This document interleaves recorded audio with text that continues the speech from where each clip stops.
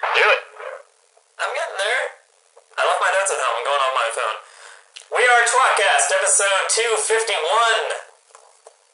251. That's what I meant to say.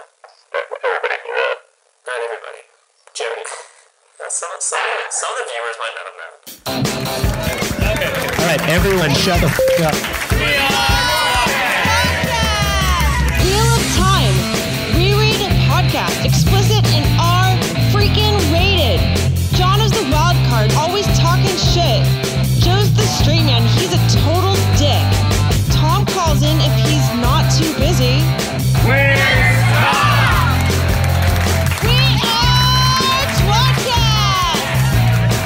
You're listening to tWoTcast, the Wheel of Time reread podcast. Now covering Robert Jordan's The Wheel of Time, Book 1, The Eye of the World. With me as always is Jono. Jono! And I'm Joe. And Tom is sometimes here too. Yeah, study your math. And he is today. Study your pandemic maths. Study your pandemic math. You know what my pandemic math has been used for? Measuring how large my gut's getting because all I do is drink. All this working from home has just made me much more of an alcoholic than I already am. That's good news. I have had an exceptional amount of beer. just a ridiculous amount. I'm not even getting drunk, but by the time it hits like 2:30, I'm like, I guess I'll have a Coors Light. Yeah, that's kind of what I've been doing. Wait, why a Coors Light? Minus the Coors Light? Yeah, because I'm not an asshole. Oh, I just stocked up on a 30-pack of cheap beer on Saturday. In other news, I've got a 30-pack of Miller Lite. Oh, they're so different. Yeah, way better. Yeah. We're also having these truly hard seltzers, but lemonade flavors. Well, it's summer in Massachusetts. They're delicious. I mean, that's all I drink is hard cider, basically, so. I had some just whiskey on the rocks at 3. I drink the hard alcohol later in the evenings. I go the opposite. But I start with the beer. Yeah. And also, if you want to know why it is that I pass out by the end of a tWoTcast episode, it's because I do the opposite. Why? I've only had hard liquor like 2 or 3 times in the last 2 weeks. So, Rafe Judkins in news got on Instagram and answered a bunch of questions. Including... Isn't this Patreon content? Yeah, but when are we going to get around to recording on a weekend and doing a Patreon? Never. We just do it. We just do one tomorrow. Also, this is pertaining... We're going to be in lockdown for the next 3 months, Joe. 3 months? Fucking Patreon every day. This is pertaining to specifically this episode, so I thought we should talk about it. Oh? We don't have to talk about everything he said. We can save some stuff for Patreon, Tom, if you want to. I said, let's do it! Here's a question from some random person that I don't know. What words of hope would you offer a fan afraid that the show will cut out a lot of content? And Rafe Judkins said, Hake rape. No.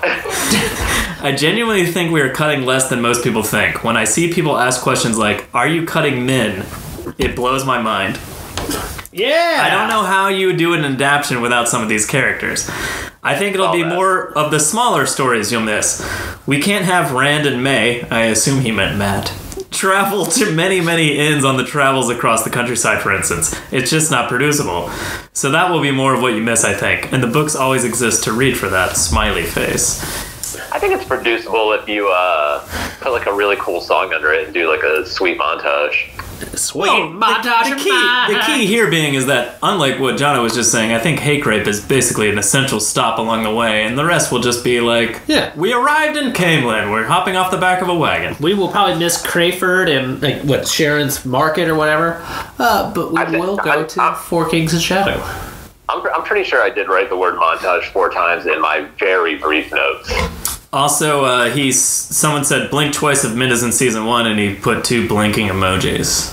How would she not be? Only 180 to go. I'm just saying, it's confirmation that Min is going to be in the first season. And I know, it's just people getting into a fervor thinking like one of the main characters. We on this very podcast have told our viewers that we're worried if Min will be in or not in the show, and we're all. I'm not worried about it. I'm not worried about it either, but at the same time, we've posited that it's possible to cut a character like this. Especially when we're drunk. We'll agree to anything. If Min wasn't in the show, I wouldn't even watch it. Jesus. That's an interesting hard line. If you want to combine or cut like a bunch of minor characters, I get that, but like that's crazy because I saw a question to him about combining Min and Elaine too, and he said he wasn't doing that. And I was like, if he did that, I wouldn't watch the show either. Yeah, take the best, take the worst, and then see what happens. Yeah, they're both somewhat crucial. Yeah, because you need to have a low to understand how great Min is. I don't know how many. So again, I can save some of this if you want, or we can trickle it out. Save it for marriage. And trickle it out then. I like this one. Has any post-production work begun, or does that not start until filming is completed? And he said, nope, we do it simultaneously. Before the corona hit, the corona. I was prepping 2 episodes, shooting 2 episodes, in post on 4 episodes, and writing season 2 simultaneously. So, I mean, obviously... He needs an assistant. Yeah, it sounds like he probably needs a delegate. He's a busy guy. Yeah. I thought this one was interesting. Will we have to wait until season 2 to see any of the IEL, other than Rand, as an aside? And he said, nope, and the one you will see will shock you. That was ha ha. Amazon shouldn't let me be on here when I've been cooped up for a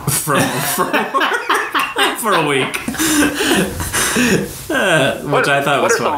What are some logical choices for that? Rand's mother is pretty logical in dream sequences, or father, or like Almond Bunt talking about her. Yeah. I think Gaul is technically the earliest. I think Gaul would be the one that you would assume. Yeah, so if the first one you see would shock us. No, wait. Yeah, because I would say, like... Well, we see book 2. In like, book 2 we see when Tam's fever dream, talking about the Isle War would be it, but nobody there would shock us necessarily. Well, there's also the Perrin story with the Tinkers, and they saw the maidens. Exactly. He tells the story of the maidens. Maybe they'll show us that. Yeah, no, Tom's right, and you're right. Like, those are both really easy way to have, like, an ingress into other cult, like, kind of see that shit. Yeah. Well, and if we're thinking if book 2's in season 1, then do we they see run the ones in Isle when they're going after the horn. Exactly. Yeah, will we see? Don't we see an Aiel in Tarwin's Gap? Hey, you know what? None of this would surprise me. Yeah. I'm not surprised. Dear Ray Judkins, not surprised. Dear Don't we see? Or is that that's the beginning of book 2? I think I'm thinking of. The only way for it to surprise us too, obviously, would be they all run into an Aiel, like. Yeah, well, that's in not in Tarwin's Gap. That's not Tarwin's Gap. That's in the Kinslayer's Dagger this season. That's what I'm thinking of. Yeah. But I mean, you can't do something like that because the person would have to be named. Otherwise, it's just an Isle. But they could technically pull out a name like I'm not the end of the whatever. That's true. Yeah. Yeah. And she could just be there later, or it's got to be more than a passing glance. Like the person has to be introduced. Yeah, well, he specifically says, "And the one you will see will shock you." So I mean, perhaps he's clearly it's a named character. Yeah, perhaps he's pulling. It could be Avienda if Min is less coy with her vision when she talks to Rand too the first time about. Oh, I like that idea. Interesting. Yeah.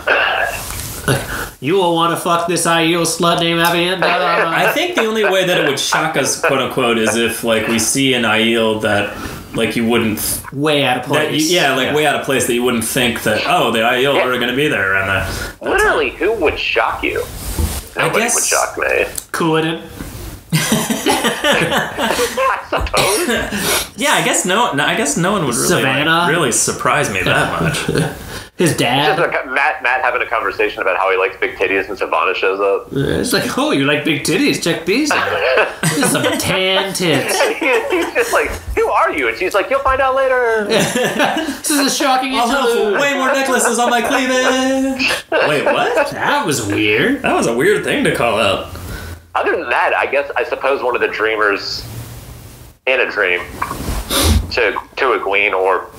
Oh, that would be interesting. That would be, dare I say, shocking. I don't think it would be. Don't dare. Nah. Like, there's no, like, massive Isle presence where I would be like, holy shit! Here's one that's kind of pertinent to what we're talking about. Will Min, Elaine, and Avienda have to be combined into a single character? That's the one I was just referenced. Oh, did you? All right. Yeah. He said, girl, yes. You crazy. I'm not going to combine huge characters like that.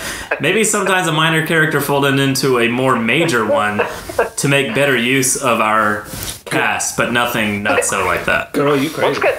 Let's get this fantasy book series, turn it into a TV show, and be really proud of how focused it is on strong women on top of it, and then fold three women characters into one and make them into one. I mean, agree. we need more screen time for the boys. All right, so I think we're in agreement on that. Yeah. I can keep going down this rabbit hole. Should we? I don't care. Do whatever you want. Yeah, You can do what you want to. Is any aspect of the show still in development, or has it all stalled because of the virus? A lot can be done virtually. I'm still doing VFX editing in Season 2 virtual writers' rooms, and I can do it all in my pajamas.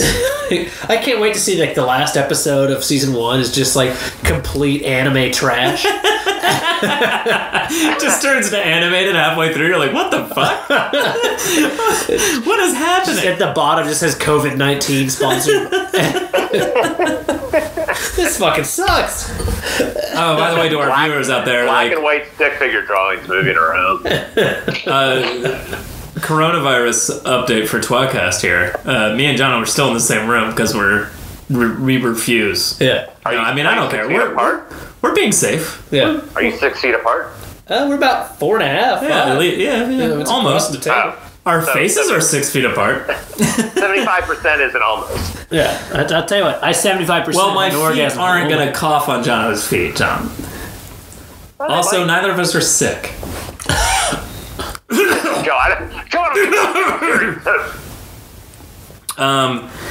Here's one that I thought was interesting. Will we see the prologue from The Eye of the World on screen in Season 1? And he just said, you will hear that phrase. What? Yeah, I don't really know what that means. Obviously, it's hinting at something. Isn't it Jono's favorite line? Is it? The castle still shook occasionally? The palace. Oh, the palace. I don't know what Is that wrong? Oh, as if in memory. What's wrong with me? Yeah. Technically, I get it wrong every time, by the way. There's like a line I'm missing. But I don't give a shit. What other lines are from the prologue that Ilyina. reference? Like, Ilyina. It's just a rehash. That's not a phrase. Ilyina. Iliad. I suppose there could be other lines, but after having done this with Jono for 10 years, that's the only one I can remember. What about I win again, Luce Theron? Well, that's not in this one. Does he say Is that in the prologue? Is that in the prologue? No, that's in book 2. Like, he talks about how he is winning. Sounds like Charlie Sheen, apparently. But that he doesn't say, I win again, Luce Theron. I don't think there's any iconic or memorable line from that prologue except the very first line.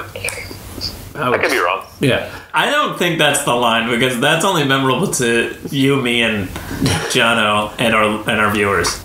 Probably everybody else that's read The Eye of the World 20 times. I guess.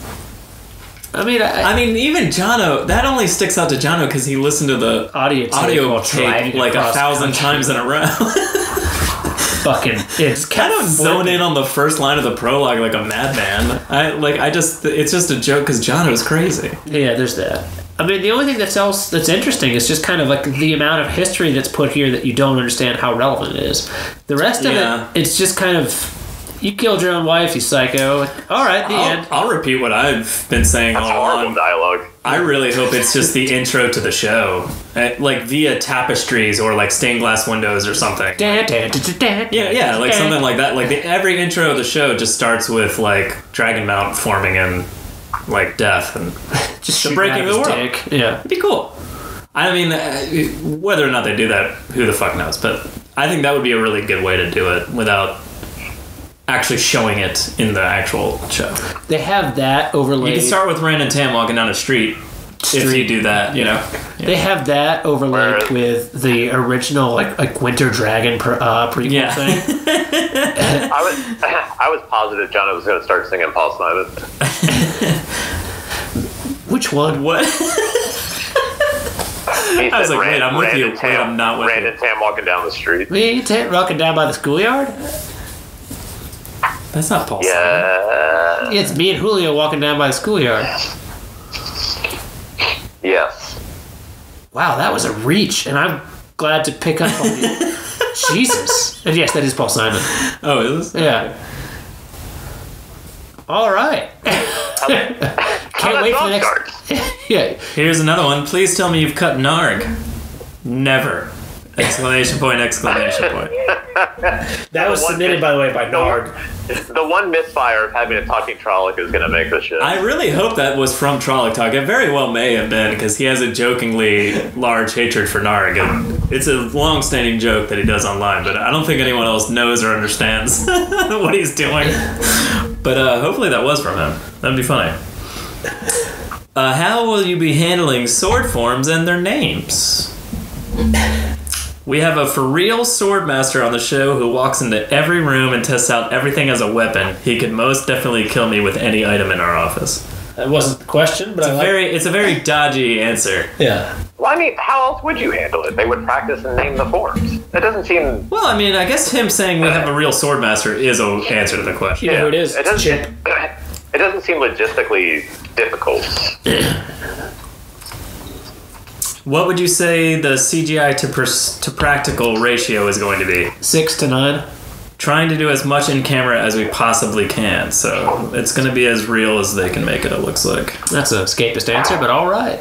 I mean, that's all you can say. I mean, like, what are you supposed to say? We're going to do the whole thing with a fucking he has an actual math. He didn't study his math, Jono. You know, like, he doesn't have an actual answer. He's not going to be like, it's 70-30. He's just going to be like, listen, we do as much in the camera as we possibly can.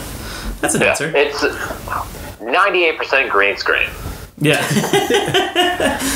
We're going to be the weatherman, just pointing over here and there. You won't know the difference anyway, you fucking rubes. I would love that. Just one dickhead answer. That would actually be the best. You wouldn't know the fucking difference, you idiots. Idiots! Oh. RJ writes a lot of internal headspace stuff. What's one hint on how the show will handle that? That's the biggest difficulty of any novel adaptation, figuring out how to make the internal monologue come out clearly to the audience. Whoa, hold on. We've talked about this. It's called Interface Loose Theron. Yeah, you just have somebody playing his inner thoughts. A lot of the changes we make and the stories we tell differently are designed to serve exactly that purpose, showing you what those characters' internal monologues from the books are without them just saying it out loud in exposition. It just has the Austin Powers. Have the people that read the audiobooks constantly reading those parts, and then and the actors like freeze in place as best they can, and then they should get Kate and Kate Redding and Michael Kramer. Yeah. Yeah, I should get Michael Kramer to play Loose Theron in a spaceship. Michael Kramer actually just plays Perrin or Matt, and just like constantly just kind of like puts out what's on his thoughts. Glad we're here. Just always there. So the fourth tWoTcast shows up as always played by Michael Kramer. Yeah. So he's just kind of he's tWoTcast, so he's just always around the action for Rand. Yeah. So let's he's out. Daff. Yeah. With a badger. That what Kate Redding plays. Just the badger. What do you think Dad did with that badger? It's right over there. Any funny behind the scenes stories? No. I once walked up to Rosamund's dummy to say hello and then pretended to check its makeup and told everyone they were doing great work. I don't know what he means by dummy. Does she have a crash test dummy that's dressed like her that's on set? Like, what were they doing? There was this girl. Because he doesn't say, like, stunt performer. Like, then they have, like, a fake Rosamund Pike just sitting on set, and he's like, oh, hey, that's not her. I'm going to pretend like I was just checking on something. All I can think of is, like, something where she... They're about to film something where she catches on fire or something. And like in the part we just read, actually. Like in this section. Yeah. Remember, like, she, like, is, like, headless at one point. Like, all sorts of weird dreams. That's about what I've got. I don't really know. I mean, obviously they have something on set that looks like a human. Yeah. And was dressed like Rosamund Pike. And he walked up to it thinking it was her. And then pretended like he wasn't making a dumb mistake and was like, hey, this looks good, everybody, and then walked away. Yeah, what the fuck does that mean? I don't know. Can I get a Rosamund Pike sex doll that looks like Moraine? Yeah, all right, you're all doing good work. That's basically what he's talking about. Looks good enough for me. Why isn't there any clothes on this? The makeup's great, though. Yeah, this is great for quarantine. I'm going to take you back to my room. If you were an Aes Sedai, what Ajay would you choose? I didn't know what this said until I read it aloud, and I wish I hadn't and skipped this one. Such a good question. They all have merits, but green for the win, if only to hang with Priyanka Bosa. 2-0. He puts at, it's the at symbol. It's her call sign. She's Alana. Okay. If only to hang out with the actress Alana. That's what he's saying. Lame. I was somewhere noisy, so I had to mute the phone. I'm really glad that happened at the time you were talking about the Rosamund Pike dummy, because I had like so many just like horrible things to say. Inappropriate things to say. Rosamund Pike? No? Moving on. Definitely not that. Goddamn. Hey, I'm filthy, but I'm inclusive, Jono. So am I. How are you planning to handle the visualization of the weaves? Any little tidbits? ?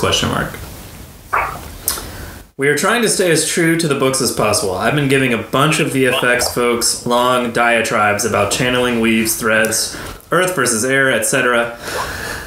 And the early stuff, I assume he meant the early stuff has started coming in. It looks fucking awesome in all caps. I screamed when Rosamund started channeling. Well, that's it's funny that it's funny to saying that I'm trying to keep it as close to the books as possible, but then saying that because if it was close to the book, you wouldn't be able to see anything really. Shh. Maybe it's. I think the director can channel. I mean, my response to that is like, if you're keeping it to the closest books as possible, that means if someone can channel that's nearby seeing it, then you can see it, and if not, if you won't. The director. That's gotta make that like insanely complicated. I think that would help keep down on the visual effects. Like, Moraine can channel when everyone's around her at the beginning because no one can actually see her doing it. They would look so stupid constantly doing that with no visual effects. I think it'd be kind of cool. Like, at first she's just, like, putting her hands on Tam's forehead and then he's healed. Like, you don't see anything. And then later on as, like, Nynaeve and Egwene start, like, channeling, they can see it. Or maybe, I don't know. There's I guess there's a million ways to do it. Maybe you're right, Tom. Maybe they'll just fucking show her doing cool-ass weaves right away. She's just standing there, like, doing the fucking weird bat dance. And then, like, 100 feet away, somebody catches on fire. You know what I was just... I was just telling Jono and Chanda this, but me and Lauren have been rewatching the Avengers movies, and I was like... I was watching... what's her name? Olsen? What's her Brie? name? No. Elizabeth Olsen? Yeah, Elizabeth Olsen. Oh, yeah. Did you say the Scarlet Witch? Yeah, Scarlet Witch. I was watching Scarlet Witch fucking doing the, like, hand motions she does to do the... Whoa, for a minute there I thought you said you were watching Elizabeth Olsen fucking... Well, yes. And I'm gonna need that link. I mean, her and Vision were just into it. You know what I mean? Whew. But she was doing those weird, like, finger things she does for, like, her magic powers. And I was like, tell me more about it. And I was just thinking to myself, like, how ridiculous she must look without VFX, like, around her. Like, everyone else is, like, pretending to punch, but at least that, like, makes sense. And she's just going, like, I'm casting a spell! And I'm like, what the fuck? She must look like a fucking idiot. Weird larper. Like, on set. Yeah. Like, there's a scene in, like, I don't remember. Oh, it's Civil War, Captain America Civil War, and she's doing, like, a random, like, she's talking to Vision, and she's like, well, before this, I was normal. And she's, like, waving her hand, and that's all it is. It's, like, a little red energy, like, goes between her fingers, and I was like, that actor is just standing there looking at this other actor just wave her hands around and be like, well, before this, I was a normal person. I mean, that must have looked, like, so weird. What happens in every single scene where Tony Stark uses a computer. That's true, too. Like, just waving his hand around. He's just standing there waving his arms in the air. Holding up his phone and, like, tapping it at the air and being like, now move this over here. Yeah, you're right. Well, you do realize that they went to a lot of LARP scenes to kind of watch what they did and just was like, well, all right, well, I can't look dumber than that shit. And that was their barometer. Like when he has the mask. Yeah, I want to see this. I want to see the set. Black cloth. Yeah, I imagine it's just a box around his head, right? And he just like stands. He just puts his head in a box and starts talking. Maybe, we should talk about this book. I don't care about the books. I was watching this hilarious fucking thing with Benedict Cumberbatch, and he was talking about the movies, and he randomly started talking about him being Smog, and I guess I never knew this, but he physically acts Smog out. So it showed this fucking scene where he's laying on mats, like yoga mats, or mats in a gym, like the thick mat, you'd flip around on, and he's like, covered in dots or whatever, and he's like acting and using his hands as wings, and he's just like talking, saying all the Smog lines, and he's talking to literally no one. He's acting off of nothing, and it was just the funniest fucking thing in the world. I was just like, that looks amazing. Can you imagine finding that at your local gym? Just someone be like, I'm Smog, and you're just like, you're on a mat and kind of half doing a push-up. Yeah. It's very strange looking. Yeah, I don't think you're supposed to be here, sir. All right, we'll save the rest of these. There's not that many more. Actually, fuck it. We'll do the rest. Fuck you, Tom. Yeah, fuck you, Tom. Who's your favorite Forsaken? Deep diving on the Avengers. What's that?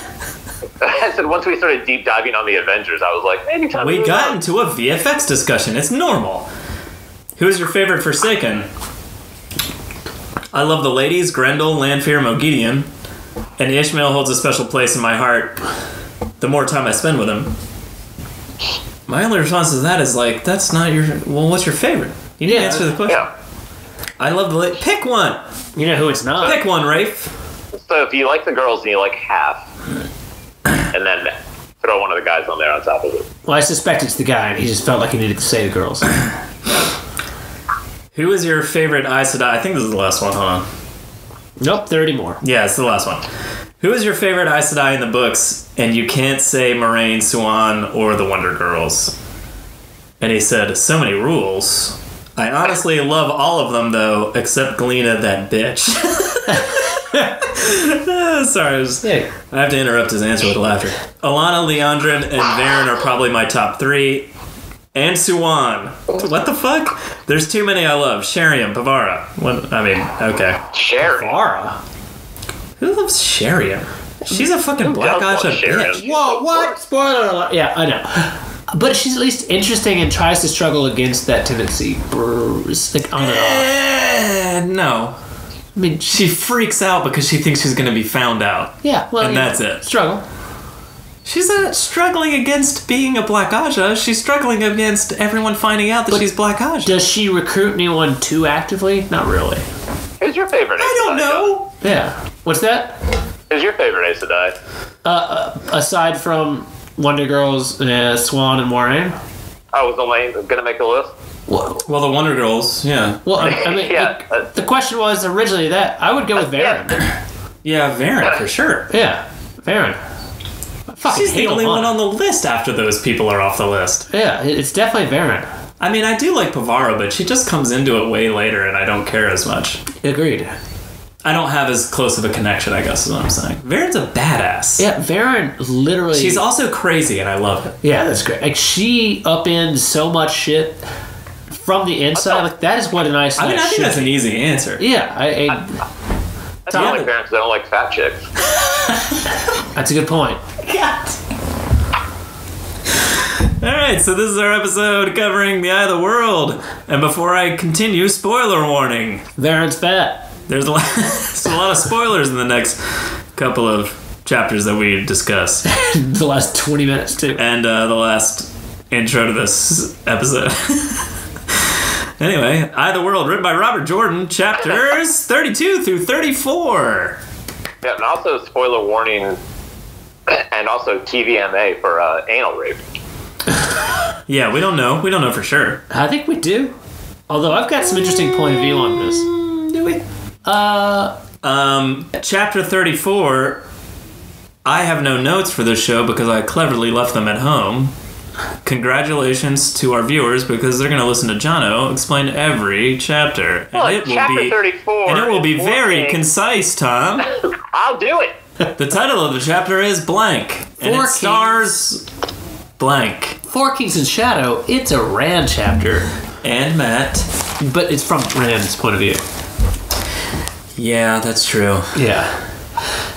I kind of strayed away from calling out point of views in my chapter recaps because I realized that eventually there will be chapters that have many point of views. So That's true. I just started saying, this is who's in the chapter. Should we give Tom? You've got the notes? Yeah, Tom, you want to give your quick recall? Yeah, the recap is just 4 kings, samel, hake, goat. Gold Lightning. goat. Oh, like sparkle. Lightning crashes. I knew all the He's like Thor with sparkle fingers. That's a horrible song. That is it does say the word placenta, which is funny. I didn't hear any thunder, but was that sparkles that came out of your fingers? You know, the door did slam right behind me. I was kind of hoping you picked that up, so it did actually sound like It did sparkles. it did sort of sound like thunder. Perfect. Yeah, an old mother dies. We'll pretend that was planned. Let's talk about it. Jono, So, let's be how honest. those things? Real quick before we talk about it, I just want to say I don't want to talk about it because we did it perfectly the last time. You know what? Here's the thing. You remember that, but we didn't. And I'll tell you why. We glossed over it very quickly. Oh, do you know what I do have in my brain, but not in notes form? Is notes from the old tWoTcast episode. I was going to ask for that. Because I feel like this one had to have been So far, we talked about this chapter, obviously, but it was very short. Tom, you're welcome, is the one who presented the idea that they were possibly going to rape them and not just rob them. But no one said hake rape. I guess we coined that phrase later when we were referencing the older episode. But it was pretty funny. But we also didn't speak about it in very long length at all because we had like 1,000 chapters to cover that episode and we moved on pretty quickly. The idea of covering this in 4 parts. We covered it well, but we covered it very briefly, almost as briefly as Tom's recap just then. So honestly, I think it's fine. Well, I guess let's hear Jono's notes. I mean, what is there to talk about?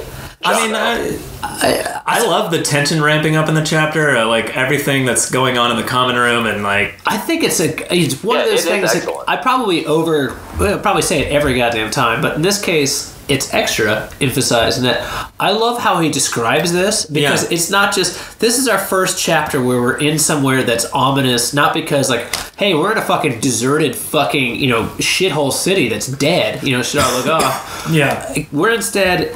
In the center of a population, like what should be a booming town, but everything's kind of ratty and dirty. Yeah, they kind of recognize immediately how unlike... It's very ominous. Two Rivers, but also how unlike everything else it is. Like, it's not like the rest of Andor. It's kind of like a... Yeah, it's a shit. It seems like a shit. Yeah. Everyone hates each other. No one's saying hi to each other in the streets. They're all, like, getting glared at before they're just walking, and they're like, fuck you. And you're like, what did I do? Like, it's raucous laughter. It's like... Oh, raucous laughter. Raucous laughter. Oh, God, that's a clear signal that it's a horrible place to live. And, like, of course, why not make the imagery also be confounded by, the clouds also coming overhead, ready to boom. So, well, we got to stay in this shithole. And then, of course, we get ourselves a skinny innkeeper who's so fucking dirty. Like, you don't know what's cleaner, his hand or what's dirtier, his hands or his apron. Like, it's all very unsettling, and you're kind of like, it could not be if he were to do an about face. What's dirtier, his hands or his apron? It'd be really funny if it was just like this peaceful, lovely thing. Like, oh, welcome, have a good night. But obviously we went for the right direction, which is, oh, welcome, I'm going to rape the shit out of you.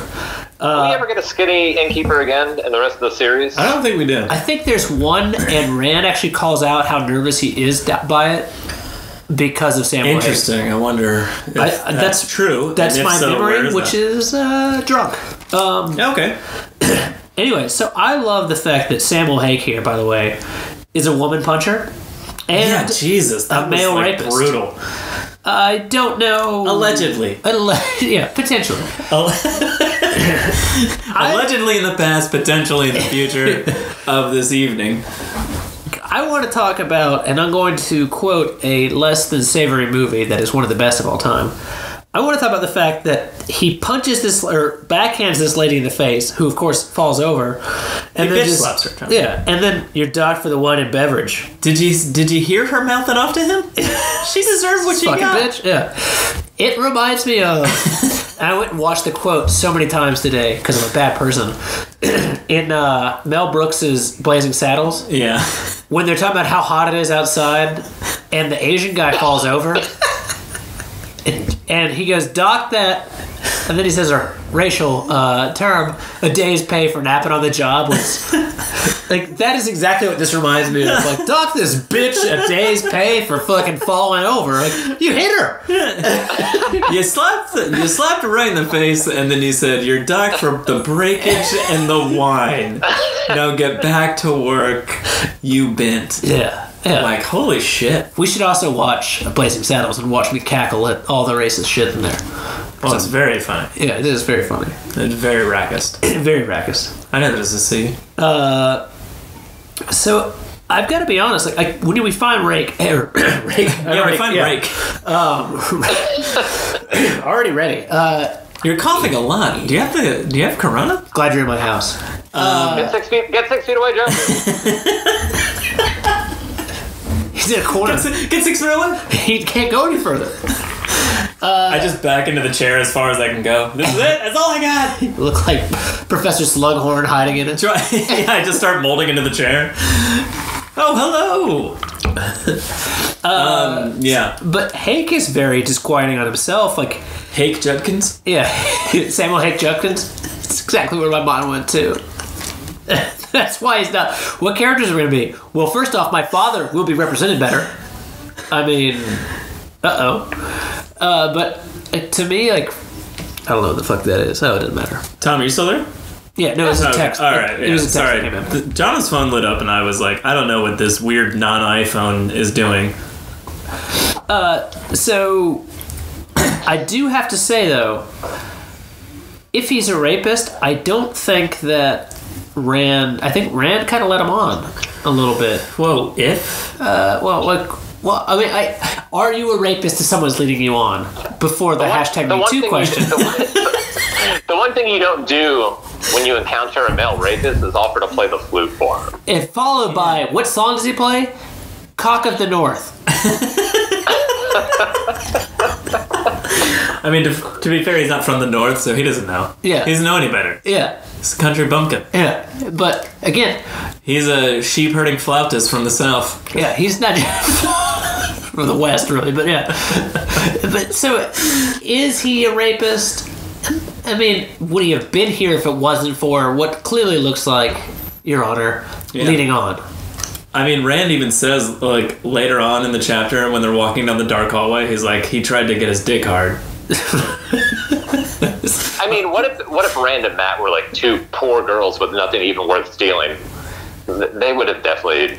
Those guys would have definitely raped them. Those guys are super rapists. That's true. I agree with Tom. I don't know if they're super rapists. I mean, they should do better. Clearly, they're not that great at rape. All right, they're average rape. Thank you. They're just large and into. I think they're really good at rape. They just got cut. The goat beat him to the chase because he poisoned them or knocked them out or something. They're very good at rape, but Matt and Rand are better at not being raped. No, they have nothing to do with it. The dark friend Goad knocks them out before they can enact the raping. Yeah, it's very discomforting. That's definitely what it is. Yeah. Ironically, this whole situation though, to back to the tension building part, this whole situation freaks me the fuck out. This whole chapter is very edgy. We started getting worried. The more and more Rand's like, we gotta get out of here, and Matt's like, can't we just eat some food? And he's like, no, we gotta go. It's terrifying when he goes out back and sees the coach. Yeah, and then either Jack or Strom, I don't remember which one, but one of them is like, hey, what are you doing out here? Shouldn't be out here by yourself.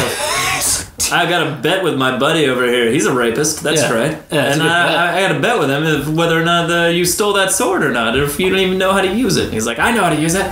Yeah. By the way, my bet is please don't know how to use it because that would not be good for a guy who just uses please don't actually be a heron marked blade user. Because how would you steal a sword from a blade master? It does seem like a pretty bad call. Because you know what? He's probably a blade master and has a second sword around so the him. key is that he doesn't take the sword off for the rest of the night, but keeps playing music, and then even the crowd is like making fun of him. He's like, oh, you think you play that badly? You need your sword? And then he's just like, but that actually does set Samel Hake like a little on edge and keeps him back a little bit. Well, you know why that is. You would be a fantastic heckler in medieval times. I know. I want to be cast as an extra. Hey, you think you need that sword? You're playing that bad, you guy? Again, I don't. Burned him. Hey, You're hired. Burned If it. I can. Hey, guy, you think you need that sword to play? The flute? Devil's advocate. Did I get him? I don't think it's fair because Rand is again showing a sword, phallic object, flute, phallic object. If Samuel Hake... Wait, why is the sword a phallic object? Because it looks like a Talking dick. about the movie Seven? Yeah.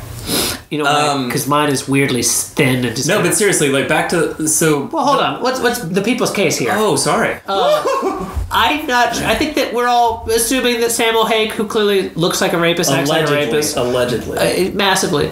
Rand is leading him on again. Playing cock of the North, doing this, showing just like dick shit, and then like, hey, yeah, he doesn't take the sword belt off, but then he puts his cloak over it and it kind of drapes around the sword hilt. Yeah. And he's like, check this out. And then he's like, while I'm playing the flute. And again Skin later, flute. he's gonna be like, hey, show me to my room. Again, show me to my room. Like, well, maybe come in for a drink while you're at it and fuck me behind. Like God damn it, Rand. It's fucking disgusting. I noticed there's no lock on this door. Maybe so you can enter. The door pushes in just like you can to me. So wait a minute. Is Hake a rapist? Is Rand a tease, or are they both? Both. Allegedly. Also, seriously though. Also, Matt's just caught up in this. He has no idea. He's just juggling balls. Yeah, he's like, you know what, man? There's nothing. Wait a minute. He's not That's bad too. Yeah. He's not insinuating anything, Dom. He's just juggling balls for the entertainment of all the crowd. He's got his tongue out at him. It's very weird. Look, we're just gonna finger this flute, juggle these balls, leave us alone. Now show us where the bedroom is. We don't want to be raped, But we do. I don't know. I don't know how much clearer I can make it while holding this rod and balls that I don't want to be raped. I like that Hake rape, a 10-year running joke, has now turned into Hake. Did he rape her? Did he rape him? I don't think so. He was brought on to this. He was led on. He asked Honestly, for it. We're really expanding on it. Especially the irony of the Me Too generation. We've got the opposite. In all the best ways. Yeah. We've taken the Me Too and just fucking turned it right around. Me Too. No one kind of puts an interesting note on the, and then ties a little bow on the end of this for us, is that it's like when he does show them to the room, he's like, all right, let's get out of here. And Jack and Storm are like, what the fuck? What, we're not going to rape him? I've got to be honest, in fairness, they've been asking for it all night. It seems like they were going to rape and rob him.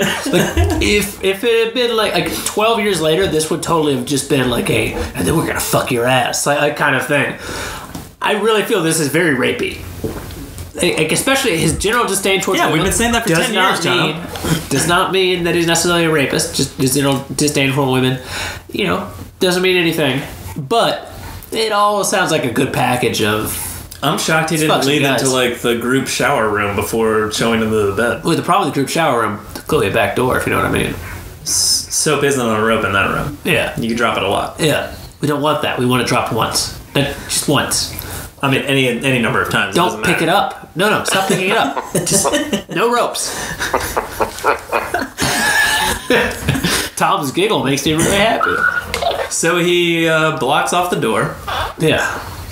Are we to the end of the night? Do you want to get there? Get to the dark room part? Well, we didn't really talk too much around a bit. Yeah. So this is a great inn, as we've talked about. There's knife fights. Oh, the dancing cartman? One of my favorites. Night fights, groping, again, our clearly angry rapist dudes, just watching them get groped for like 3 minutes, 4 minutes, and now I'll rescue them. Just letting these chicks get felt up and like what the fuck? Yeah, I don't understand. I mean, there are other villages not far away with plenty of other inns in them. Just move 10 miles down the road. It's not even 10. Get a job at a different inn doing the same job where you don't get fondled nonstop because you have to build a whole new house. I mean, I think just burn 4 kings to the ground. That's all I'm saying. It's a horrible place. That seems appropriate. Yeah, it's a horrible place. If only the fire had spread from the lightning and just decimated the whole town. It's a horrible village. I don't understand why the Queen's Guard doesn't get out there more. It does seem a little concerning, especially considering that Four Kings... they're relatively close. 4 Kings should be the biggest town outside of Camelin to the west, really, besides It's one maybe of the biggest, I would assume. Well, if you look at it, I mean, like, as far as, like, a trade map shows... Yeah, I mean, it's on the map, yeah. It's on the map. I studied the map. Study the map. There are a lot of other inns. Why doesn't the village council do something about this guy?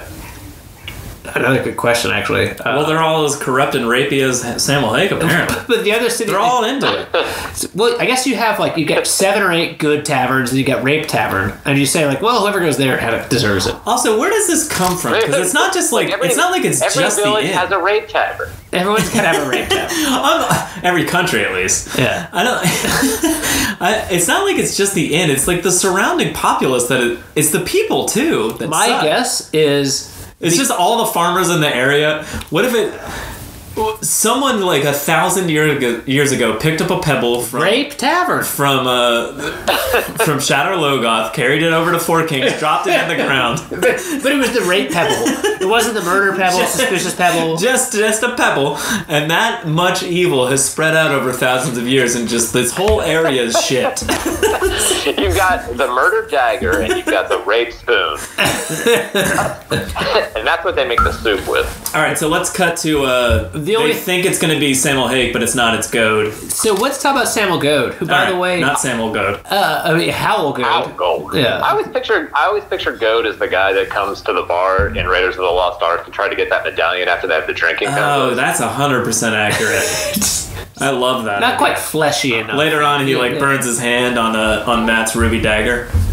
His ruby hilted dagger sticking out of his pants. It's Red Rocket. It's not Perrin. I don't have a firm idea of anybody in my head, but I've always had that one for some reason. That's fine. I like it. It works for me. So we find out that our friend Howl Goad...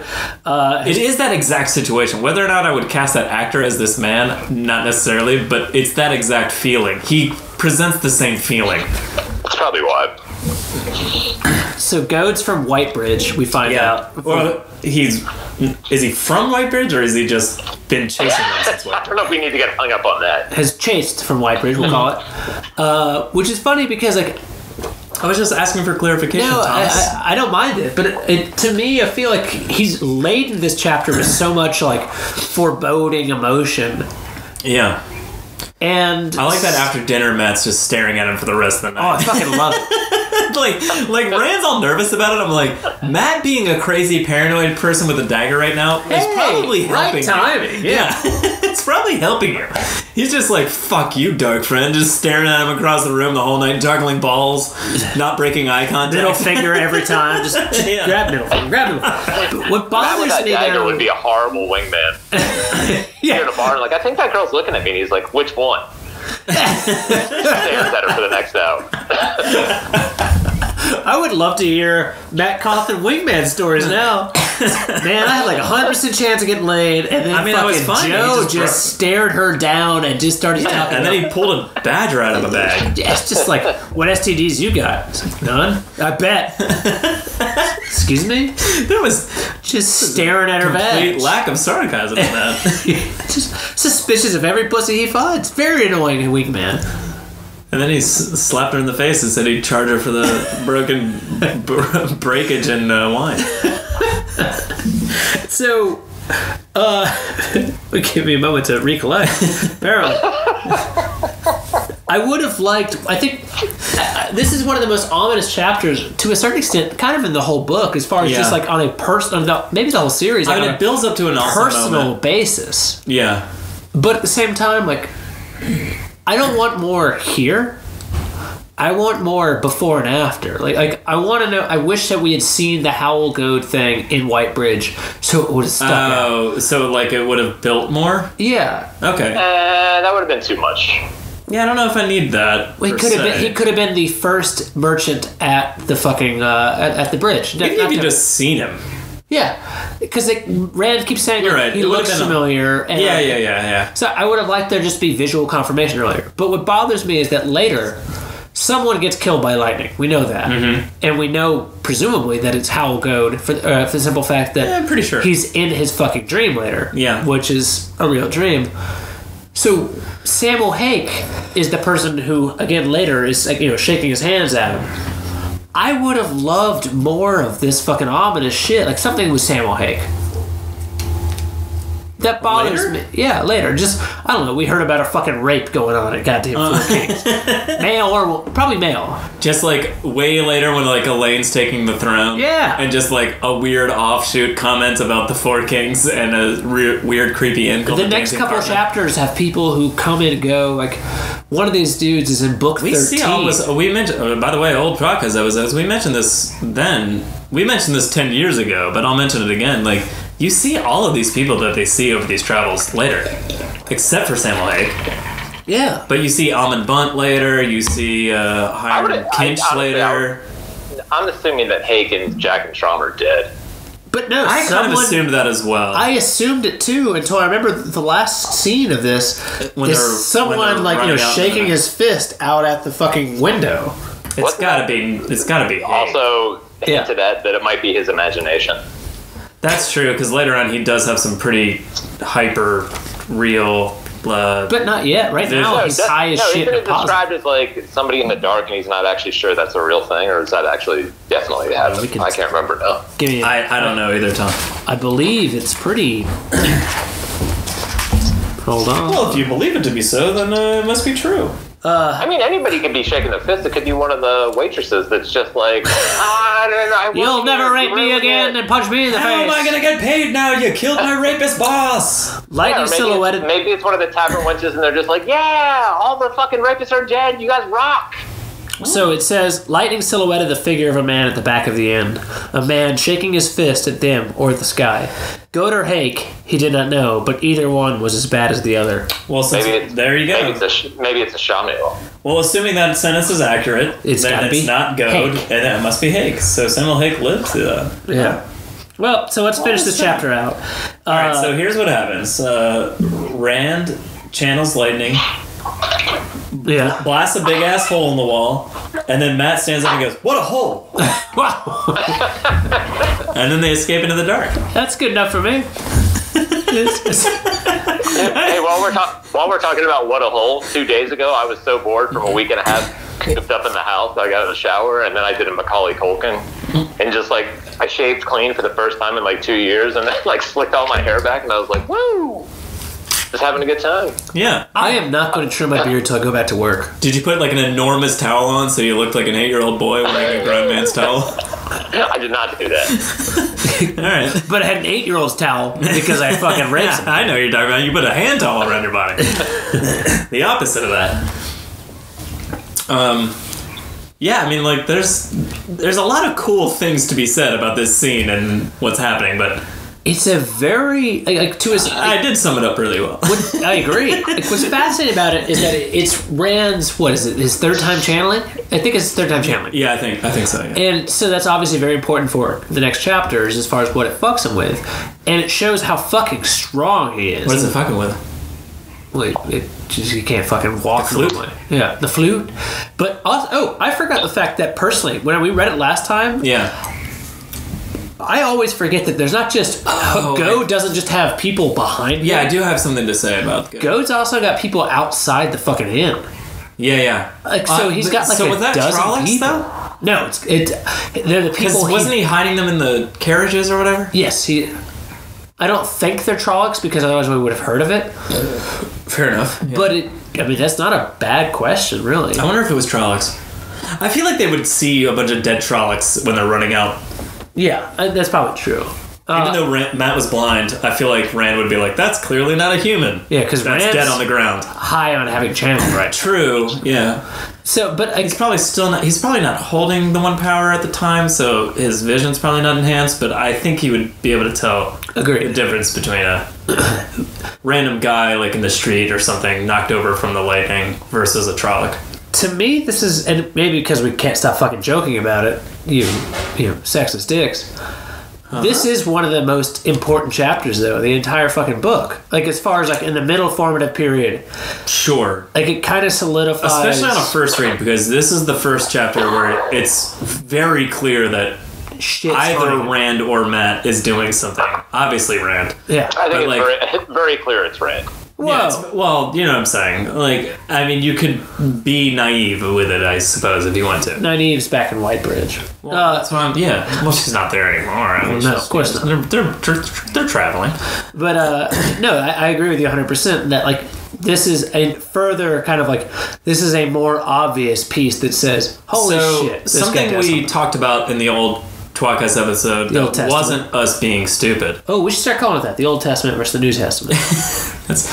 I don't hate that at all. New Testament's bigger. I mean, we are very godlike beings, you know? Just in general. I honestly don't hate that either. So one of the things we talked about was Goad when he shoves the door like an inch or two open and he's talking to them. Yeah. He's like, I can feel it coming off of you in waves, like you're like pulling at me kind of thing. And that's the dagger. Yeah, so that's what I thought on this read as well. I thought it was dagger. But what we said before was that, like, the Dark One has many hounds. Padan Fane's just one of them. Maybe he's just, like... Tom, you had even said, like, he's kind of like a 5% of what Padan Fane is. Like, he has, like, a piece. 10 years ago. No, I mean, like, it's a logical way. No, but listening to us talk about it before, just now, I was like, that's pretty fucking logical. That's not just real quick a dumb thing to say. I'm agreeing with you, Joe. I just love Tom always just like, I can't fucking believe we said that. No, it's the dagger, right? He's over here where like kids say the damnedest things. Yeah, basically. I mean, so we said something. We were idiots. I don't know, man. That one isn't as dumb as I would say. Like, basically, he does have 1,000 hounds out. They're all looking for Rand right now. And there's also a lot of questions of kind of why Goad seems almost... But whatever he can feel coming off of them in waves, though, that's the dagger. Like, he can sense the evil. 25% of our lives ago.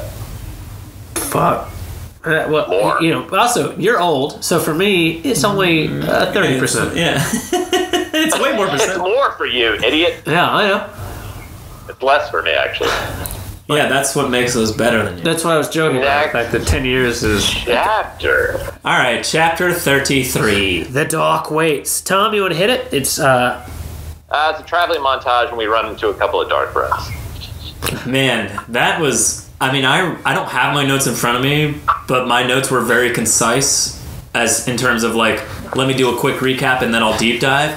And his concise notes were even better than mine. Yeah. I mean, the most interesting part of this, what Jono already brought up, is that both these dark friends show up later and play like significant roles. Millie Stained? I love her. That's why I'm annoyed by the fact that no one sees Hake later. Because clearly... But he's not a dark friend, he's just a rapist. But no one sees a rapist later? We see this motherfucker... We see plenty of rapists later. There's a shitload of rape later. Name one. Are you forgetting about Elaine's rapist? I know. Well, he's not a rapist. He's an opportunist fucker. He's absolutely a rapist. Of course he's a goddamn rapist. 1,000%. Yeah. But on the other hand, he was told to be. I mean, he basically claims to be the greatest rapist of all time. Do you know who actually is? Doyle Millar? Doyle Millar. He's the best.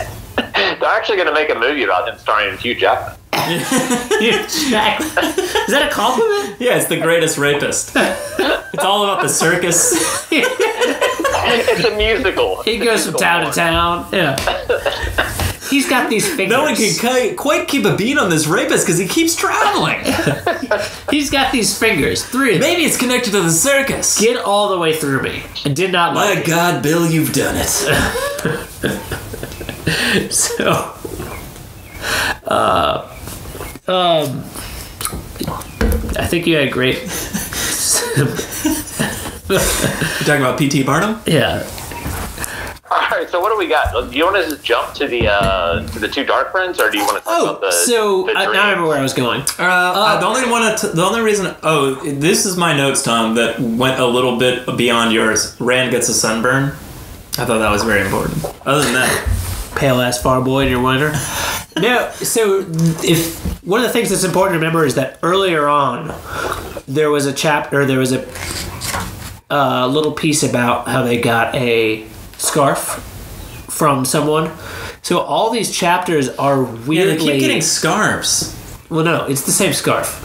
No, they get 2 more scarves later. There's 2 scarves out of his pocket. Those 2 scarves are the same scarves from earlier. This is all told in a flashback, which has a flashback in it.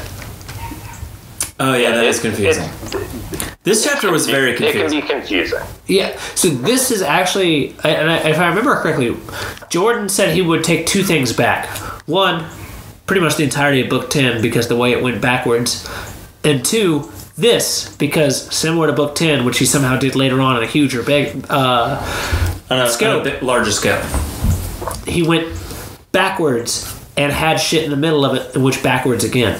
Yeah, I always think Almond Bunt and Master Kinch are the same person, even on like my billionth reread of this book. It Completely agree with you. help that there's Almond Bunt, there's Matt. Well, it's weird because Hiram Kinch picks them up in the beginning of this chapter, and then he drops them off, and then he picks them up at the end of the chapter. And you're like, this is very confusing. And there's another guy too whose name I've got written down somewhere. Not Almond Bunt. Yeah. That's his name, not Almond Bunt. Almond. He's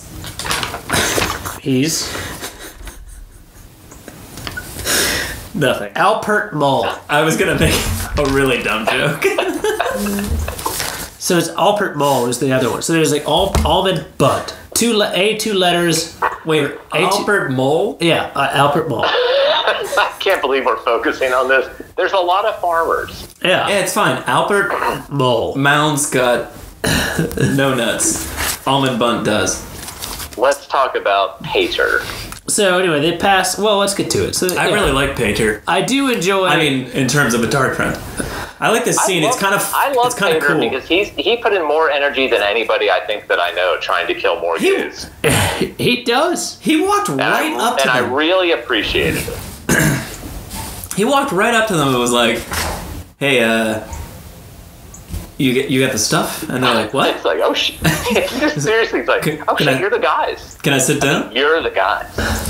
It's so fucking weird and bizarre, and he's just like, this whole scenario. Like, I feel like at this point in time, had they not run into this inept idiot, they would have been fucked. Yeah, this guy, but for whatever reason, it's just like they basically met themselves, but as a dark friend. It's like this country bumpkin idiot that's just like, hey guys, you get down with Satan? You're arrested. Arrested by who? I'm not a dark friend. Do you guys like metal music? Do you like metal? Do you like, I don't know, getting high?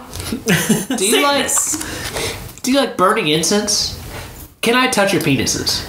I don't know. Something about this whole scene just like it's weird. It's scary because it keeps them running, but at the same time, it's refreshing because it's so like hilarious how bad he is at being a dark friend. I guess he's wonderful. I don't know. I feel like that's the whole point of the chapter is between him and then the nice lady. Like they realize that like literally anyone could be a dark friend, and that's what gets them to Camelin for the most part. Well, there's a few other things in this chapter. That's pretty good summation of what's going on. I think there's a few questions though. Like they'd always been afraid of Faith and Trollocs, but they hadn't. Yeah, they hadn't considered the human aspect. They hadn't taken it so seriously so far until this point. I think that's a very valid point. And even to the point where this makes them paranoid, but their paranoia is what keeps them alive later. Yeah, ironically, Matt having this dagger is perfect because. Because he'd just be like, let's just fucking go to an inn. I fuck another haystack. Yeah. Are you kidding? Matt having the dagger is perfect. It saved the world. Oh, that's what I'm saying. So, real quick, literally saves him from Millie's skank. But real quick, though, so we talked briefly about Chaim Kinich. Did he kind of come out saying he had a bunch of STDs is really the only note I've got before this. I realized that we skipped over it. He's had so many diseases. He keeps talking about how he's had so many diseases, Jono, and he's gotten over all of them. Him and his wife. He's like, my wife and I, we've had everything you've ever heard of. Like, we had it together. Yeah, and we're good to go. We've had whatever you got. Yeah, I've had and gotten rid of. Also, you're way past incubation stages, so I'm fine. Yeah, it's like you can fuck whatever you want, man. That is like that's my note was just like holy shit STD. Kinch has taken in every orifice. And out. Well, yeah. Edifice? Is that what you said? Edifice, yeah. Yeah. But anyway, though we missed the dream. of Goad being dead and burned, and so that was awesome. Yeah, and it's a cool scene. And I don't also, know how much I have to say about it other than it's another Rand dream with Belagazabazban. And another piece though where Balzamon says, "The eye of the world will not serve you." This is directly to Rand now, and so like things again. This guy is the worst. He's still talking to Matt also because Matt wakes up with his eyes punched out or whatever. Well, Matt's eyes were already fucked up because of the lightning. No, I know, but in the dream that same night, he wakes up with his eyes ripped out, and he goes, "He took my eyes," and he's freaking out. My point being is, Balazabazman doesn't know if it's Rand or Matt yet. I said it right, that's right. Why is that ongoing thing? Mate, yeah, for sure. All I'm saying is Matt and Rand both woke up from dreams. They were different. They weren't both rats curling and breaking their backs, but they were different, but it was still the same effect. Like, he doesn't know which one it is yet, still. So I've got He thinks it's one of the two of them, for sure. Agreed. And I've got a question here. And I've thought about it more, and I'm not sure, but I think that Rand starts to realize that he can channel here. Because Rand starts talking about, when he's talking with Matt right after he wakes up here, he's like, "You're all right, he can't hurt us." And then he's like, "He can't hurt us," he whispers. And he's like, "What protects you makes you vulnerable," which is what Balzamon has said to him. Like, yeah. And he goes, "I am going mad." So he's questioning. I don't think so, bud. He's like, "Well, what does that mean? What protects you makes you vulnerable?" I don't think he knows either. I think he's starting to question. I mean, he's been saved weirdly lately.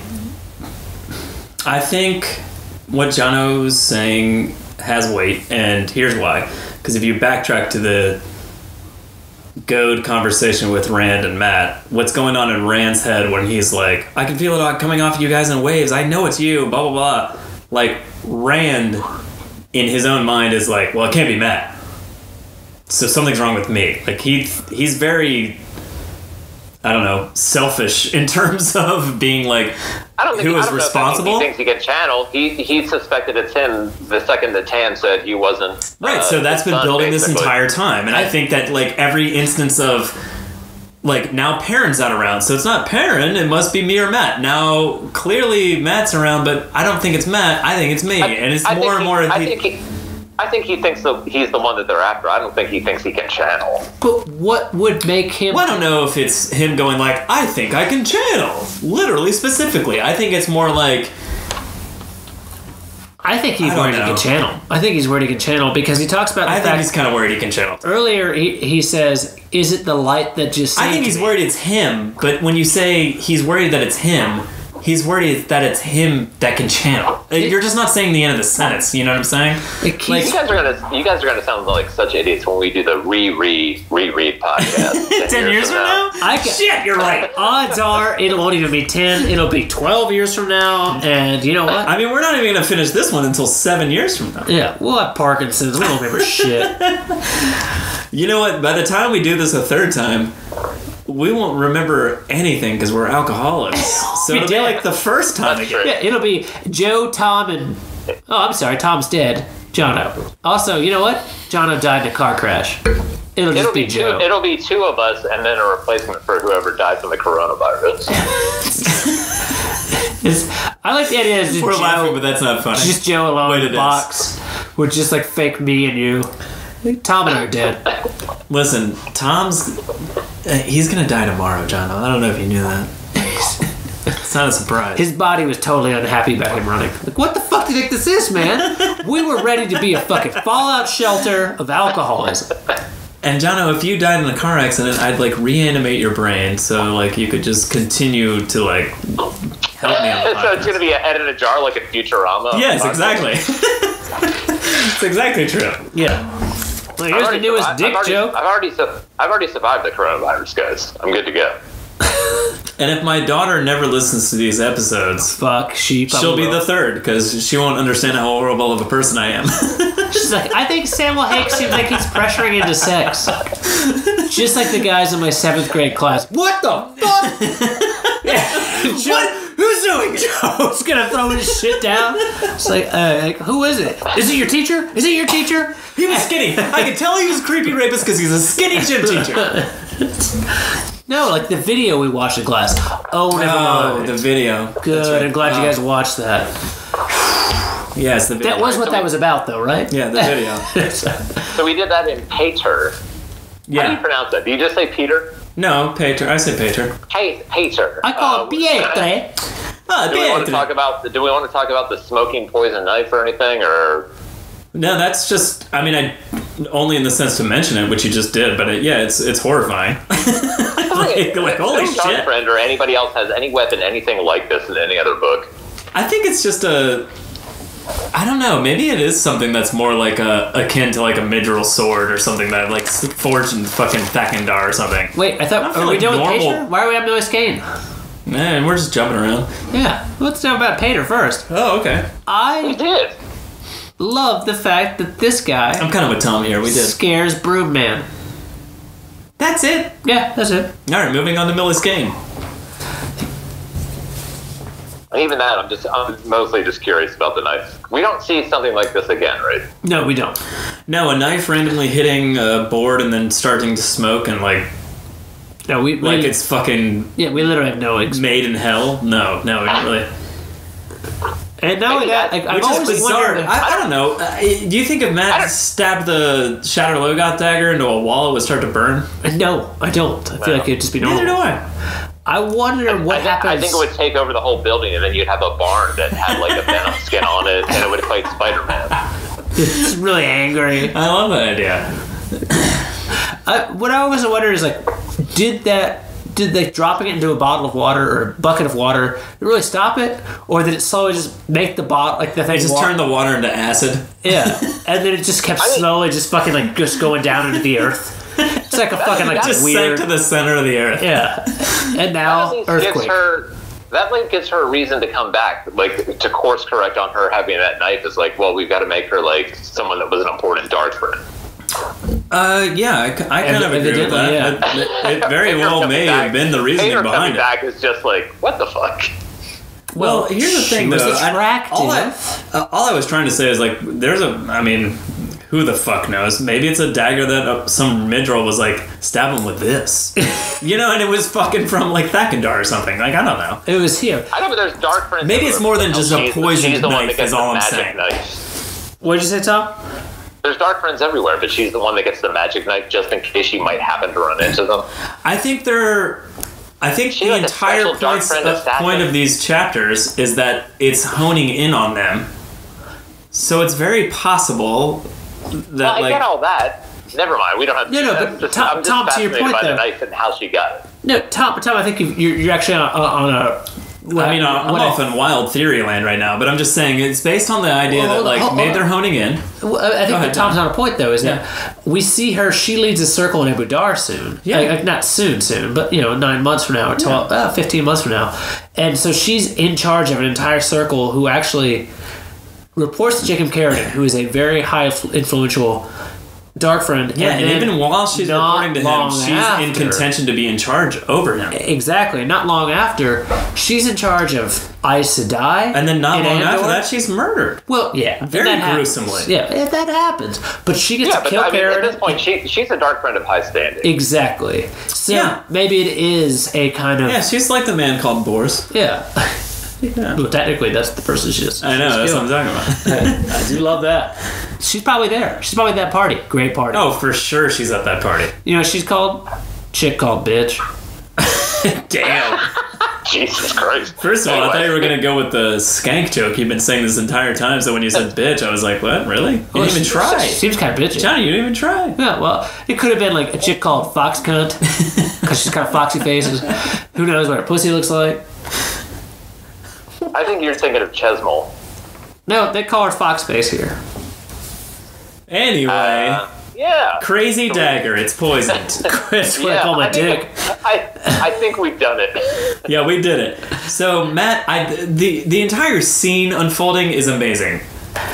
Only in and of itself that Matt just like somehow is so fucking psychotically paranoid that he like Thank God. whips his hand out. No one else is ready to murder someone. Yeah, like holy shit, like how crazy are you? He's like, everyone's out to get us, and Rand's like, no, they're not. Calm down, Matt. And he's like, this, and then just the woman moves her hand, and he's like, she's got a knife, and weirdly she does. It's like the Leslie Nielsen thing, Naked Gun. It's bubble gum, and he starts shooting at people. Yeah, but by the way, this time he's right. In my notes, the dagger's name is Tom. What? Because it's smoking all the time. Oh god. That's what I've got. Is this dagger Tom? Tom's got us on mute. He's so annoyed. So, Yeah. Chapter 34. The Last Village. The Last Village. Sounds This is simultaneously another travel ominous. montage, a fade conversation. We finally get almond bun. There's some hallucinations, and then we're at Camelot. Finally get almond bun. We've had it You've been holding out. Holding out on that almond bun. So this is a weird reversal from the last chapter because I said something along the lines of more travel. I mean, it's, And then I you're just right. wrote, and then I think I just wrote, they get to Camelin. Anyway, go ahead. Jono, deep dive us. Tom, question What- for you. I mean, the conversation with the fade is the most interesting, and then I think it's really cool. I was just looking through the chapters to do notes, like real quick. So I Yeah. don't know if the hallucinations were interesting or not. So let's do the fade, and then let's let Jono tell us about these hallucinations. Well, let's start before that. Let's talk about how... You're the fucking worst. But this is an I don't important... care about traveling. It's not even going to be in the TV show. I just fucking love John. I mean, like, let's start before that. The most classic fucking kind of thing to say. How bad do these dudes smell? It's literally what I want to talk about. What are you talking about? They've had 18 showers out in the rain. They're cleaner than half the people they're around. They have to smell awful. Everybody else does too. They don't have showers. That's kind of what I'm saying. They've been taking nature showers for like They don't weeks have on deodorant end. either. Wait, what? Sure they do. It's called Wait, do they it's have natural called- deodorant? Arm and Hammer. Age Comes in a of. stick, It's called and then you Age put of it on for you, Legend 1, 2, 3, 4, 5, 6, Spice. 7, 8, 9, 10, 11, 12, 13, 14, 15, 16, You owe me a 17, great job. 19, 20, and when you're done, when it's gone, you're done. And when it's gone, other side. Just turn it over. Just like a woman. So the roads are packed now. They use all the natural ingredients, Tom, that don't work. Jono's really going to walk us through the travel montage. Let's I'm do it. just fascinated by the fact that we're finally to the part where there's just, the roads are really packed. So instead of what was like their plan of let's be the only motherfuckers playing flute and juggling together, Yeah. now all of a sudden like we're actually one of 1,000 people walking down the road. Like, oh, all of a sudden, Simultaneously helpful, simultaneously not helpful. yeah. But at the same time, Because everyone hates all the travelers, so they're pissed off about it, and then at the same time, they're blending into the crowd, so it's working to their favor. yeah. Yeah. I like how they wake up in that haystack and they're like, hey, where are you going? He's like, going to see the Dragon Reborn, bro, just like you. He's like, what? Are we? I mean, yeah, that's what we're doing. No, we're trying to. We're not running for our lives. I am the dragon. Nope, that's not right. No, that's not right either. Would you go to see Logan? I mean, look, in concert, Are you kidding? yeah, I would go love. see Logan at Camelin. Yeah, he's just I mean, like but it's not he like sells out that on the arena. highway. Like, you got to give up your life. Yeah. Well, I Do mean, ya? briefly. It's only 3 months. I mean, what's an extended leave of absence from sheep herding look like? It's like weird Burning Man because they literally burned the guy. Your dad is going to be really mad. Yeah, and that's it. Yeah. And then you come back and all the sheep are still there. Yeah, same sheep. Your dad yells at you for a week because, like, he had to do it by himself or he had to hire someone. Unless his dad was. You don't have an Wait, allowance wait, for a wait. month. You're not gonna get this fur from shearing it. So, fuck. You would be the saddest old man at the tavern telling everybody how you went to see Low Game. No, I'd be like I'd be like the sheep herder that came back to town and was like, check out what I just did. Saw the biggest, greatest city in the world. Fuck Tar-Valon. Fuck Gillian. That is what Almond Butt does later in this chapter. He's just kind of like, you know what? I've never seen it. I love how you pointed that out as if Joe wasn't doing that on purpose. Thank you, Tom. Hey, that is what Almond Butt did. Hey, and he would have gotten away with it too, for those meddling kids. So yeah, this is it's interesting. Yep. So as Tom was, for some reason, trying to jump the gun on without listening to the travel montage jokes, Rand and Matt come to this village and they find... What about getting whipped in the head? Oh yeah, by the way... Oh, you want to talk about What about a spear butt? Let's talk about how weird What about a spear butt to the head? that these merchants somehow get to fucking just beat the shit out of people. Those because they're peasantine, Jono. Yeah, what are they going to do about it? There's It's an empire. the Queen's fucking guards moving back and forth here. The Queen's guards don't give a fuck. Andor is the only town. I sound like so weird. Like the only country that In actually. the Age of Legends, there's a meme where it's the Queen's Guard don't give a fuck, and it's just like Honey Badger. I shouldn't have laughed at that. That made me sad. That was a dozen years old. I love it. But Listen, if the Honey Badger meme wasn't still relevant, then I'd agree with you. But it is. Andor is the only fucking country where they actually don't have peasants, really. Well, maybe not the only country, but they have a they have tons of peasants. What are you talking legitimate about? middle class. It's not serfs, it's peasants. You're correct, I apologize. It's peasants versus serfs. Yeah, so they are middle class fucking people who have rights and shit like that. All the peasants go to the palace once a month to get the Queen's blessing. Okay. The peasantines? Was waiting for a second part of that. That's it. I didn't have anything else. Oh, hooray! So, anyway, they get to the town, and our friend Royman Holden? Who? The owner of the inn. Oh, The inn. innkeeper. Yeah, the innkeeper. Oh, you mean the dark friend that's talking to a midrel? Well, you don't know he's a dark friend. Oh, shut the fuck up. He's got a friend who may or may not be a Myrddraal. Come the fuck on. He's hanging out in a dark alleyway with a fade. Not a dark alleyway. He doesn't know. A lit alleyway next to a dark alleyway. Something else we definitely don't see much more of is just a random guy having a conversation with a fade. I actually kind of love like that for this exact reason. Yeah, I feel like that should be more there. Because you know how later on when they're in the Borderlands, they do this thing where they're like, oh, we have laws against putting your hoods up and stuff like that. Yeah. But you never really see Midril just trying to blend in. It's just kind of obvious to everyone that they're Midril. Yeah. And this is kind of one of the only instances of there's a Midril around the town.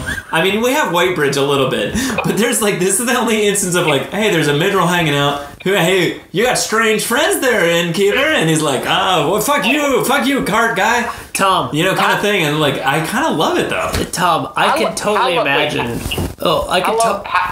You go. How low on the fade totem pole do you have to be the one that has to go talk to an innkeeper? Oh, very low. Great question. Him open? Very low. They're like, oh, we're definitely sending Johnny to do this job. Damn it! Because I would assume that a single fade could probably wait out that entire village if you really wanted to. Other than the people, what's the fucking fade that's the mouth of Sauron? Shadowrun. Yeah, Shadowrun. He's not doing that. He's that's the antithesis to this. Yeah. he's the pinnacle of fade, where he's the dark one embodied, and then the other Midril are man, one day. It's probably the same dude. One day I'll be that guy. Logoth. The guy's one day I'll be that guy. He's who is he gets to rape. He gets to rape so with much. The glasses. What did you say, Tom?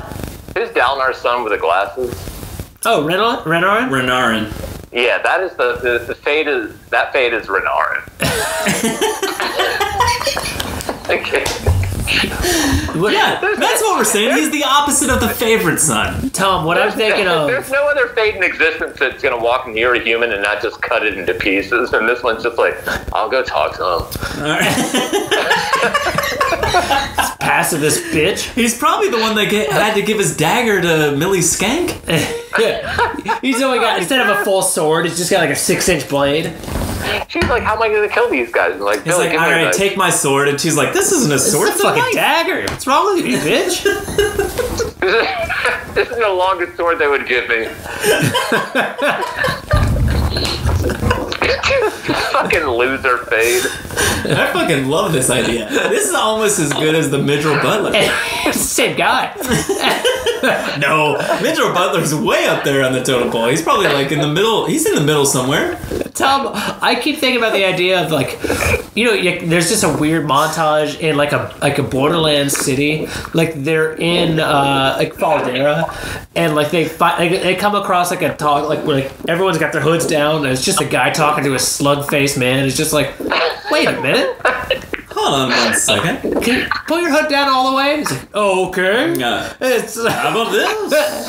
Have you seen anyone? Have you seen this, boys? I don't think you're what you look like. No. You know what I think the Midgel need is those glasses that have like fake eyes on them. Well, if we're gonna do that, let's do the nose and the mustache too. Yeah. No, those eyes, the ones that are like the eyes that look like you're awake when you're sleeping. Yeah. No, but Tom's right though. We can't all look like that. All right. Some of them have a nose and mustache. Some of them have different mustaches because the Dark Lord is brilliant. Just paint eyes on the eyelids. What if a fucking Mirror took off his hood Hold on. Borderlands? Listen to Tom's idea. Tom's idea is the fact that they actually are all just facial, like featureless. So just paint fake eyes onto them. It's like Uno's eye patch. Yeah, the Uno's a fucking half dark one, or half Mirror. Who knew? It's just a bunch of makeup artists, and Thakandar is half blacksmiths making awesome swords for Midgels to kill people. The other half, makeup artists, and they're just painting the Midgels' faces up to make it look like people. They walk into town. That guy hasn't blinked. No, he's fine. Don't worry. I know he's really bug-eyed and weird, but I want to see the teenage Midgel in high school where a couple of the girls like try to get him ready for a party, so they paint his face up so it has eyeballs and stuff. And maybe he wears something besides black. And it turns out he was handsome all along. I love this idea. You're talking about like not another teenage movie. You should see Mirror Prom. There are some angry fucking girls there. Holy shit. We got off on a hilarious tangent, and I'm really mad we have more to discuss. So let's do that so we can get back to jokes. The point of this is that the Mirror that had to talk to the farmer was definitely the nerd in high school. Oh, totally nerd. Gotcha. Yeah. So I do love the fact that after he slinks away without his cloak moving, which thanks for the talking point. What's her? Almond Bunt's the one who's talking to him. Yeah, I don't remember liking him so much. I do, but when you see him again, way later on when Rand is Jesus. Whoa. And he's like, oh, hey, your apples are failing? How about they're full of apples? What's that, Tom? Nothing, never mind. Oh, yeah, but he's seen again, as Joe was saying, book 13. Is it 13 or 14? Either way. I think it's 14. He walks past this guy's dying apple orchard and just like... Well, it can't be 14 because we knew about it 10 years ago, so... It's got to be 13. By the way, this Mirror, this is the same one that had to go see Rand in a hallway. Yeah. And in Baerlon, but wasn't allowed to kill him. And then he's the same one that got into a fight with the Gleeman and lost. Yeah. It's just not your month. Yeah. And he's the same one that rode up and down the road. Like, I know they're here somewhere. And what we didn't know is that if Almond Bun had like held up a lantern and shone light into that dark alleyway, he would have been wearing glasses that looked like eyes. The problem is, the guy was blind. He had really thick glasses. I'm wide awake. Oh, poor Bill. No, it's Jono. It's 13 because in 13, Rand is simultaneously Jesus Rand, but also parents back in time.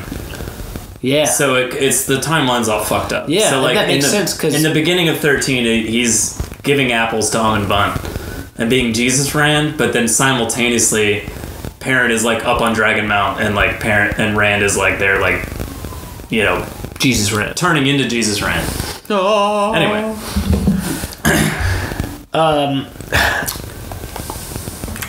So let's see. By the way, this innkeeper Holdwin guy, awful liar. He's like, Well, what dark friend's a good liar, Jono? It's obvious to me. I scrawl dragon's fangs on lots of people's doorways. I'll tell you who's a good liar. Our favorite goddamn woman rapist. Well, male rapist would obviously be Hake. Not a very good liar. Yeah, no, it's clear. It's evident. It's written all over his face what he wants to do. Well, he keeps staring at my sword, at my flute, and then just saying, like, I want to suck on all those. Yeah. He's not... It's right there out in the open. Rape there. Rape? Yeah.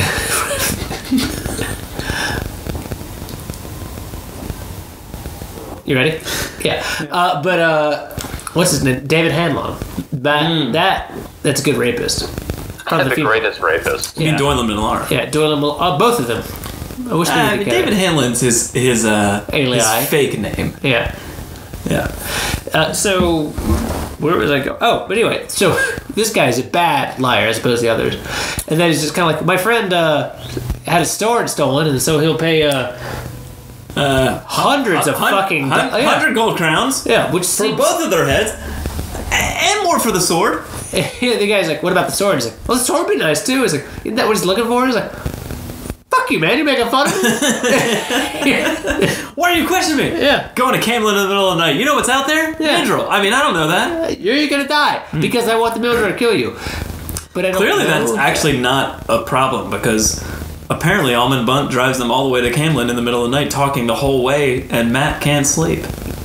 I love it. By the way, those are some prescient dreams from Rand. They're pretty to the point. I mean, everything about it is interesting. But a lot of it's just nightmare fodder. I don't think so. I think every piece of it rings true, at least to a point. Yeah, I mean, currently, yeah.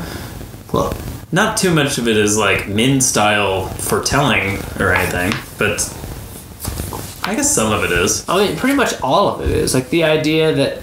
I don't know, he's way too obsessed with Egwene still. A lot of it's Egwene, like... Well, yeah, she's useless. She gets lit on fire and dies. Like, Queen's led to the land, dragon, one with the land, which, by the way, you may be the dragon. Dreams about, obviously the land of Moraine don't die, at least currently. Yet. Tom Maryland understanding the truth of all these things. Like, he's kind of come to a point where he realizes... Egwene does die on a wave of white fire. Well, it's called cum. Anyway, so we should talk about the fact that our ride, Mr. Bunt, is 100% amazing at the fact that, you know what he does? He gives the history of, technically, Rand unintentionally. He gives the history of Camelin. He gives a lot of, he's amazing info dump. Recalling from my notes from what I didn't bring over to your house tonight, I wrote something along the lines of a royal family info dump. Yeah, pretty much. It tells you all of it. There is a lot of Andor backstory here. He talks about how the crown is connected to Tarkalan. He talks about how racist he is to Aes Sedai. What's that racist? He's very They're racist. not a race. He's very They're not racist. a race. Wait, aren't they? They were born that way. Huh? Jono? I don't think that makes them a race. Oh, because it's they're racist. You're definitely a racist. You're born that way, just like people with red hair. You fucking ginger. Am I a race? Yeah. I don't think ginger's a race. I think again. Oh, okay. All right. I mean, rethought. Still don't think so. there's only three races. Yeah, three races: brunette, blondes, and gingers. The three. There's the three races. That's incredibly racist too. Everything that doesn't fit in that. There's only three races, guys. All right, but I mean, where was biologically speaking. Jesus. I've said some fucked up shit, but technically that should take the cake. The Butte cake. There's billions of people that don't fall in that category, and Joe apparently doesn't see them because he's not racist. I don't see race, Jono. I think there's only three, though. I can't wait to see how this is edited by Joe, who's racist. It's gonna make me sound racist. No, this is fine. Yeah, it's just funny. It's just funny. Whatever happens, there's always more racist on Joe than me. Edit point.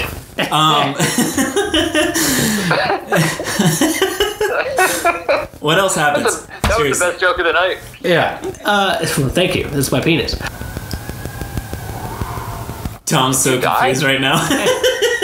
Jono just paused and hadn't said a word. I don't know what's happening. I was waiting for some. I was waiting to get end it on that tWoTcast this week, so I just gave it, and then We have another chapter. No, we don't. We've only done 3. That's all there was. That's all there was. Oh shit! I thought we were doing for a thing. No, I did. It has been ending up that it is for a thing, but we're not doing for a thing. We're doing page count, and this was an enormous chunk of the book, so it was just 3 chapters. Shit. That's why when I started the episode, I said 32 through 34. I did not listen to that. That's almost funnier than ending on a joke. So that's tWoTcast for this week. If you have any comments or questions, the best way to find us is on Twitter at tWoTcast. I'm ready for chapter 35. Listen wherever you get your podcasts. You can find us on iTunes, Twitter, Stitcher.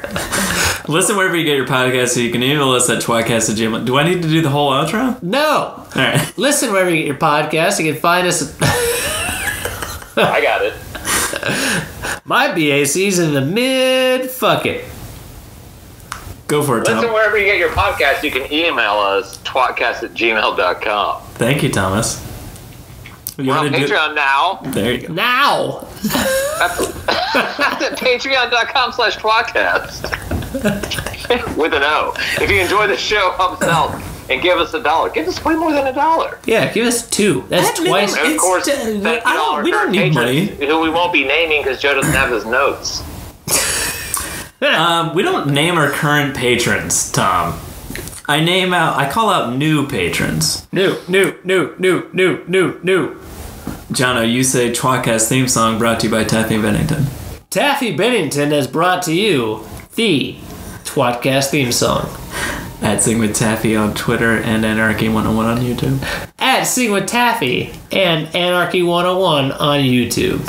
Join us next week for part... Sorry. My fucking... Join us next week for a fart? I said part. Then you snorted. Join us next week for The Wheel of Time. Whoa! Book 1, The Eye of the World. Part 10, chapters 35 through 38. I'm Joe. You've been listening to Jono. And Tom. Hey, man. Keep the change, you filthy animals. Study everything. Not just math. Odds are you probably won't work out in math.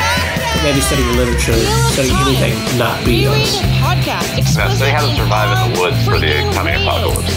John is the wild card, always talking shit. Joe's the straight man, he's a total dick. Tom calls in if he's not too busy. We are tWoTcast!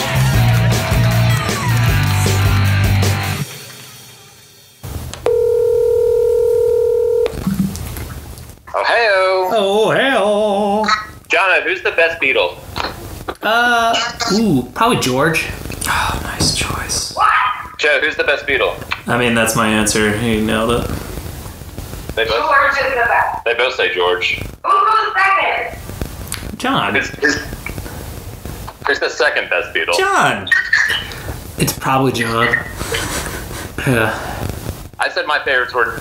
Lindsay said Paul was the best, and I said John is the best, and Paul's not even my top 2, and she got really upset. So they said the same thing I did, just opposite. He's the only one that fucking knighted. It's John and George. Well, that's not Who gives a fair. fuck about being knighted? No one's gonna knight the dead guy. I like George the best because he's the weird one. He makes weird music later on when they get really weird, and that's some of their best music, I think. I can't even believe this. And obviously, John's better than Paul. He's just very straightforward. Look, here's the deal. All right, Ringo was the least talented by far. We all know that. Well, we can all agree Ringo's 4. Yeah. Who has this been talked about? Like, the fact is that actually Paul played more of the drums than Ringo, because Paul was originally a drummer, and then actually had to show Ringo how to play some of them. However, though, Ringo had technically the first. Don't let a woman talk. Technically, that was amazing. You're welcome. Ringo was the first one with a top 10 hit after the Beatles ended. I mean, I'm not saying Paul's not talented. He's wildly talented. Paul is I probably... like George the best because he's the weird one that I love because he makes all the Literally weird like music Tom that comes said. later. But John is way better than Paul. I don't know about that. Like, I've got to be honest, Paul is incredibly talented. I'm The not saying problem he's not. with Paul is the fact They're that all incredibly talented. He's pop music, Except for Ringo. And he's a control freak. Paul is a... Yes. On the other hand, John is... George's guitar solos are perfectly... They're very good technically and musically. But they're not... Like, so my favorite guitar player is Jimmy Page. Like, Okay. that's when I was in my teens, late to early 20s. I wanted to play guitar like him. That's why I got the guitar. He is an over-the-top fucking... I'm going to put on 30 different fucking notes that you need. George only plays to those 12 seconds you need. He'll do 24 notes. That's it. Yeah. He will play it precisely, perfectly, and nothing added. Wonderful. So, to me, George embodies this, like, aspect of the four of them that So starts, artistic. Yeah, that starts bringing in all, like, the weird shit that comes, like, later, a little later on. Like, at first, they're just, like... They're so poppy. Yeah, they're very poppy. But they're And wonderfully poppy. Oh, agreed. But, like, later on, they start getting weird, and a lot of that is, like, George's influence with the drugs and the weird instruments that they bring in and The all fingering. the weird... Yeah. I'm pretty sure a lot of that influence is acid. Yeah. Right, which is, but again, what I said, like, with the drugs and the weird instruments that they start bringing in, but, like, a lot of that is George, but then, of the two that are left, Yeah, I John agree. and Paul, John brought more drugs. I picked John over Paul. Well, that's because, as Tom was saying, John brought more drugs. Yeah, kind of, yeah. Anyway. It's literally who bought the most drugs. You can just find their receipts. I basically said, who bought the most drugs? George, John, Paul, Ringo. Paul Ringo. Ringo still hasn't bought drugs. Do you remember in... he's still never done anything. Remember in Walk Hard, the Dewey Cox story? The Dewey Cox story, where, like, Tim Meadows is like, and you never once paid for drugs.